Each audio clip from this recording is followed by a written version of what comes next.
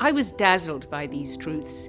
It's ambitious, it's sweeping, and it comes at American history, from Columbus to Trump, from completely new angles, original angles.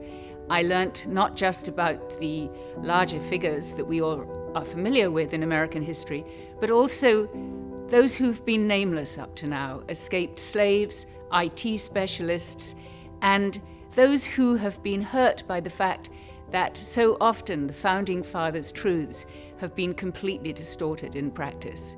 These Truths by Jill Lepore does something that actually I thought was almost impossible, which was to take a very, very well-known story, the history of the United States of America, and make something new from it. It's worth understanding that the note of hope that sits there at the end of the book should be justified by understanding that everything in history does change, even the United States.